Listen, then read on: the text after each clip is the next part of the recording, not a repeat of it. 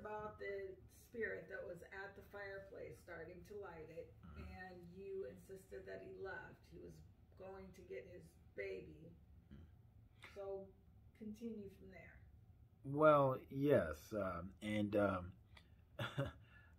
yes, I ran into that spirit at my fireplace, but again, I was very adamant that he leave my house, and like I said, he didn't give me any problems about it. He didn't protest at all. He just said, "I said I need you to leave. I need you to get out of my house." And he went. He said, "Okay." He got up, grabbed it would look like several things, including a little baby girl, and he left my house. And from that point on, I got a lot of experiences, kind of like that, like a lot of different, you know, when I would go out of body, I would in that particular house, I would always run into different people. A lot of them, honestly, a lot of them just needed directions. Like they're trying to get somewhere, like up the street, that a street close by, that while I was out of body, I for some reason I knew what they were talking about. I was like, oh, they would come to me and be like, I'm trying to get to such and such street. I know it's near here, but I'm not quite sure where. And for some reason, I would go, oh yeah, that's up the street, one block and one over. Stuff like that. I would get a lot of experiences like that. I would get a lot of people. One night, I had an experience like that. A guy even knocked on our bedroom door, and I got out of bed. I was out of body at the point. I knew I was, and I opened the door, and of course, me being me, I tried to reach over for the light, and of course, I couldn't hit the light switch. But then all of a sudden, I felt the guy's hand slowly go on my shoulder. And he's like, "I just need to know how to get to such and such place." And I was like, "All right, where do you need to go?" "Oh yeah, that's up the street and down here, wherever you go to." I would get a lot of stuff like that. And That's odd. it really is. And then I would get a lot of people who are just randomly, I would go out of body, and it got to the point where and there are several spirits around. It got to the point I just kind of had enough at one point. I was like, "Guys, listen, I would just go home." I was just at that point. I remember at one point where I was really kind of fed up with it. I was going out of body, and I was on my way out of the house. And I was, to do my own thing. But on the way out, I saw these two young boys. They looked like twins, two young black boys, just sitting near, or just kind of hanging out near the couch area. I just looked at them, like, "Guys, go home." And then I left that situation, and I just went off and did my own thing. When I'm out of body, I'm either flying around, I'm either doing this or that, and or I'm near my house and I'm interacting with a spirit. But lately, so that was when I was about 28 or so, 29. I'm 32 now, and I still have a lot of out of body experiences, but I don't do it nearly as much as I used to. I mean, it still happens, but and I know that people are around when I do it. I can hear their voices, or I hear music, or things like this, like I said before. And I even started reading. Like, if you are interested, by the way, about out-of-body experiences, again, please check out on YouTube a guy called a guy named Ryan James Cropper. He will take you step by step on, well, how to do it. Things you might expect. Maybe you will run into other spirits, run into people, all these different experiences. He not only goes step by step, he also has his own stories, and some of them are very amazing. And what I actually have been doing over the last year, I've been reading book after book about, well, several things but also Astral Projection, and that kind of led me to reading Robert Monroe's books, Far Journeys and Journeys Out of the Body. Very good books. I definitely recommend those. And that's actually how I kind of put all of it into perspective and started, because a lot of the techniques he uses to go out of body, I realize I've been doing, like, the way he lays down and he would explain what he calls it the rollout method. When you get to that certain point where you're able to go out of body, it's like when you're laying down in bed, you kind of you're on your back, you kind of roll over to your side or something like that. It's like that, only your soul is literally rolling out of your body and things like that. And I realized that's what I had been doing for many years. And other things, like he also has a lot of experiences, a lot of, lucid dreams and things like this about, funny enough, this is very random, by the way.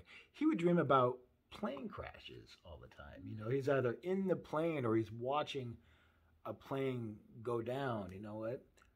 I dream about that all the time.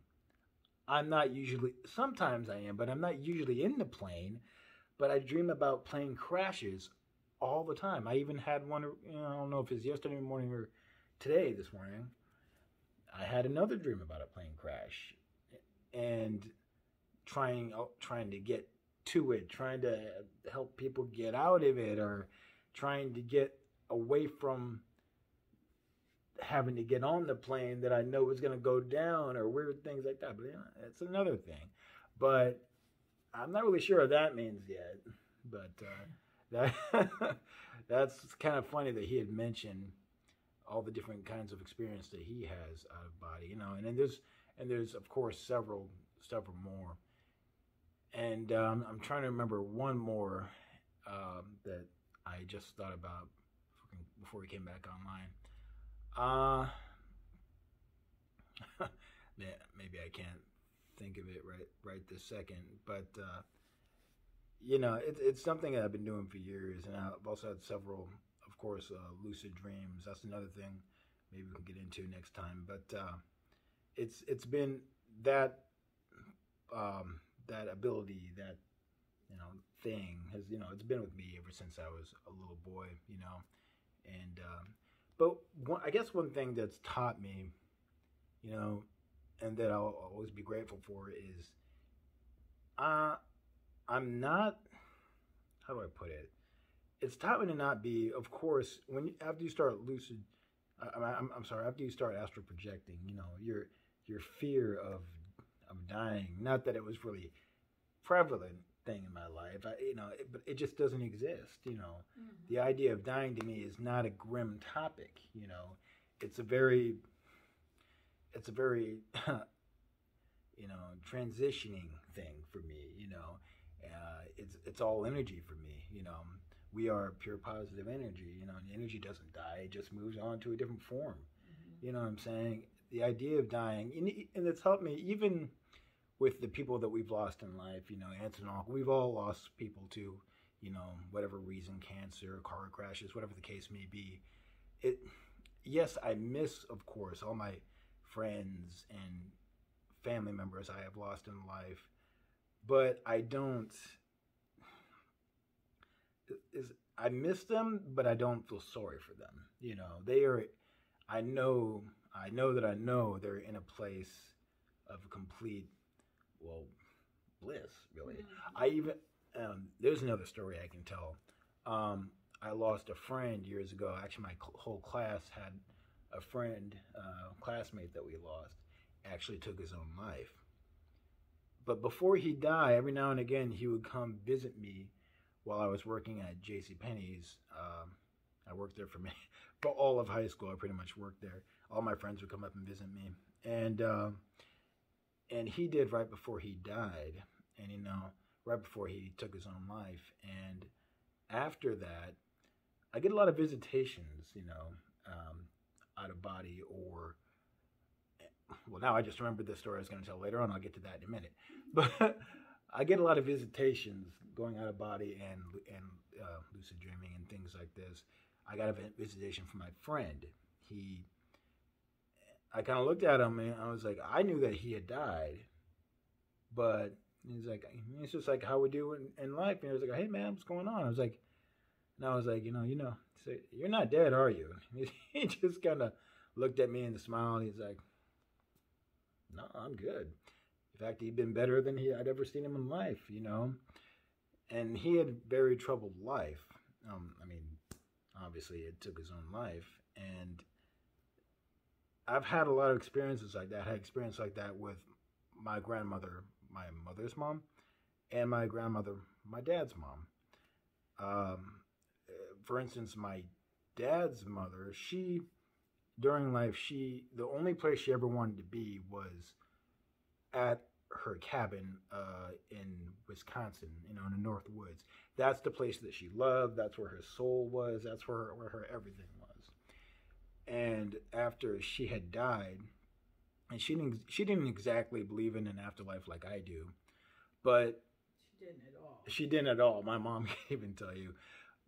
But I had a visitation with her too as well after she died, and she was at her cabin as she's always wanted it.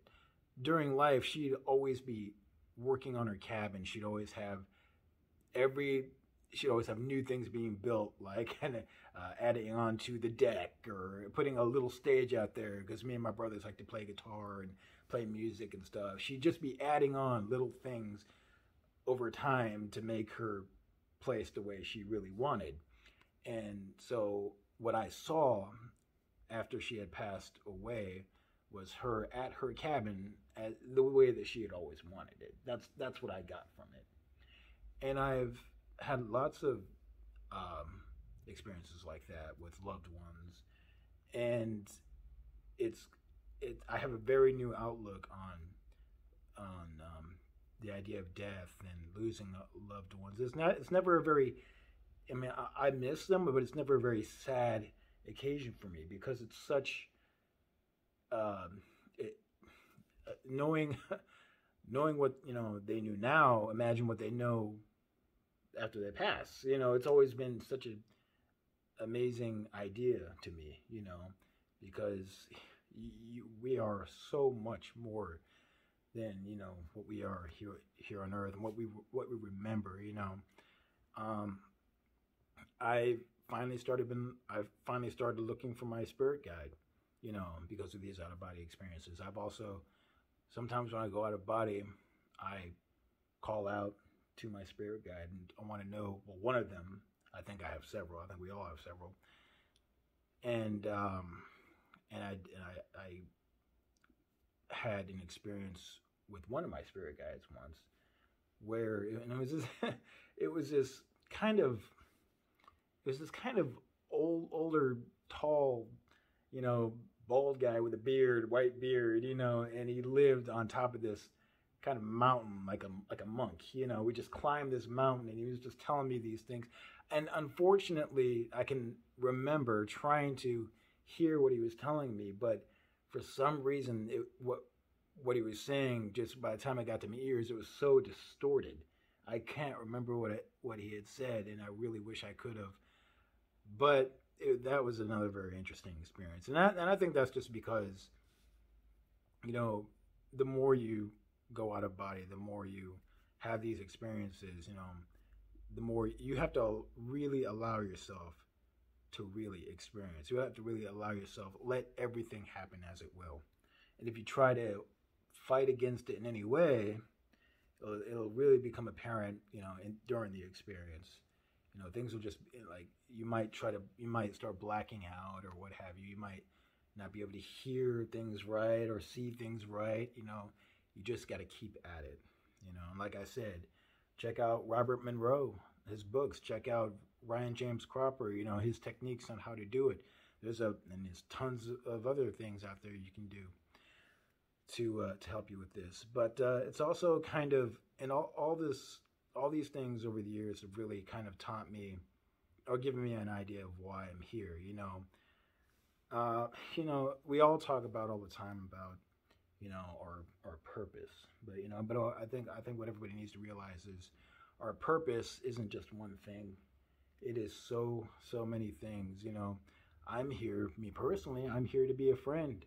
I'm here to be a husband. I'm here to be a musician. I'm here to teach. I'm here to counsel. I'm here to annoy people. You know what I'm saying? I'm here to I'm here to experience contrast. I'm here for the good moments, you know, just as we all are. And that's one thing we all need to realize. You know, it's not just one thing. We are here for several different reasons, and you chose them before you came here. You know, it's helped me put a lot of these things into perspective. You know, and yeah. Any other questions? Well, first of all, thank you for taking your time out to come see me today and sit down and talk to our wonderful followers. They're awesome and really trying to take the opportunity to teach them through different medias via articles and videos and interviews like yours. So I hope we see you again on here. And Me too. if anyone has questions for Jordan about anything that he said, just make comments below the videos and he himself will answer them. He's Sure. part of 1111. So just get active, get asking questions, and interact with him personally. We Absolutely. appreciate you being here today, and we'll see you soon. Thanks, guys.